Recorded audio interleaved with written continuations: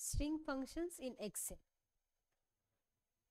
So in Excel, we can use various functions that can be applied on the string, that is on the characters. So these functions are like len, which is used to find out the length of characters in the string, right, left to read that string from the left as well as right, mid to just read the middle characters, proper to convert that particular string in a proper format, upper and lower to change the case of that string.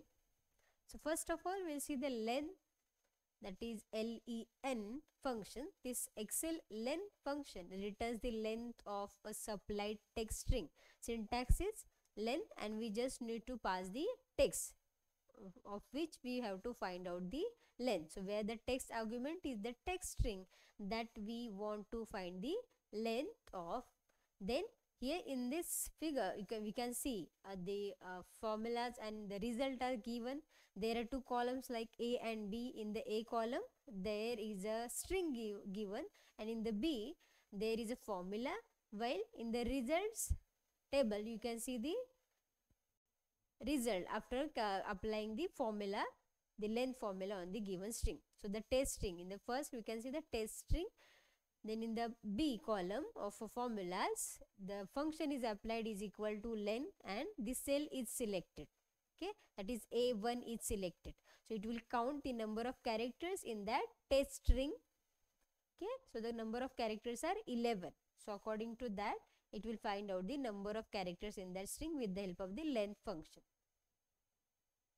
Next is the write function. So this write function returns a specified number of characters from the end of the supplied text string. That means it reads the that particular string from the right hand side. The syntax is write, then two parameters are there, that is text comma numchars. This numchars option is optional argument.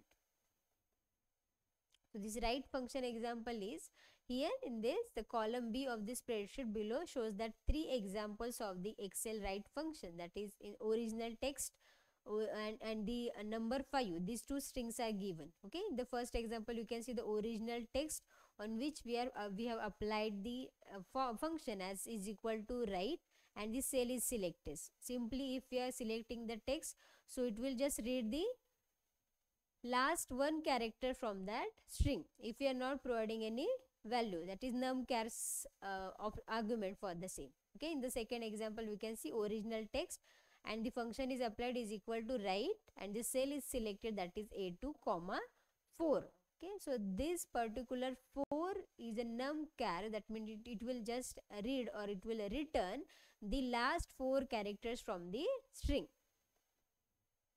Next function is the left function. So it will read that string from the left side, it returns the leftmost characters from that string. Syntax is left text comma numchars. This numchars is totally optional.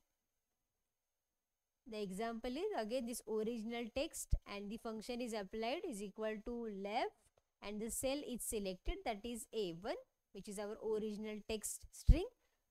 It will read by default the first character, as we are not providing any numchar, how many characters it has to read. Okay, so by default it will read only one character. In the next example it has used the A2 comma 4, that means it will read or it will return first 4 characters from the left hand side. Then we can also use the find function with this left function. So left is equal to left, and then cell is selected A3, which is our original text string, comma find function is used, and then empty string comma A3, okay, minus 1. So that will it will find out the A3 string in that given particular function, that is left function. Next is a mid function. So this Excel mid function returns a specified number of characters from a middle of the supplied text string, that is mid text comma start num comma numchar. So that means from where we have to start and at where we have to end. Okay, so in the example we can see the original text is given and the function is applied is equal to mid, cell is selected, comma from where we have to start, that is a 7, then comma how many characters we have to read, that is A1 comma 7 comma 1. So it will read from the original text only the A, as the seventh character is in the given string is the A. Okay, so it will read only one character as we are providing the single value as 1. Next is the proper function. So in this Excel, proper function converts all characters in a supplied text string to a proper case, okay, which is a standard format. That is, all letters that do not immediately follow another letter are set to uppercase and all the other characters are lowercase. So syntax is proper, and for that we need to specify the parameter, the input text. The example we can see, this is a test sentence is our given string.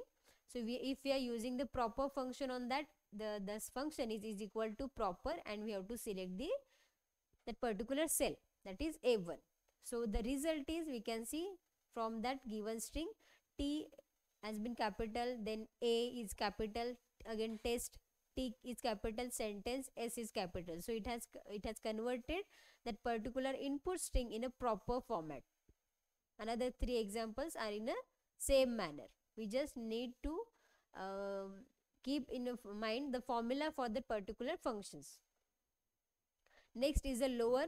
That means this function will convert the string characters in a lower case. So this Excel lower function converts all the characters in the supplied text string to a lower case. So the syntax is lower, and we have to provide the parameter as our input text. We can see the example. The input is test in the column A. There are strings given in the column B. The function is applied, and then next in the results we can see the output of the same. Test and is equal to lower, and A1 is our test string, which is the cell of that particular Excel sheet.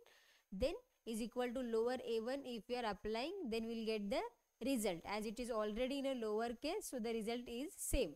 Okay, you can see the next example. All characters are in a capital letters. If we are applying the lower function on the same, so in the results table we can see all the characters of the string are in a lower case. So that will be the result of the lower function. Next is the upper function, so which will convert all the characters from the supplied text into uppercase. Syntax is upper, and we have to provide just the input string. Again the example we can see, test is your input string. We have to apply the function is equal to upper, and we have to select the cell A1. Then the result will be converted as all characters in a caps lock.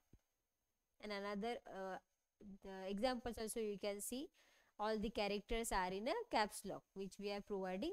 It will not convert any numbers, okay, only the alphabets. Thank you.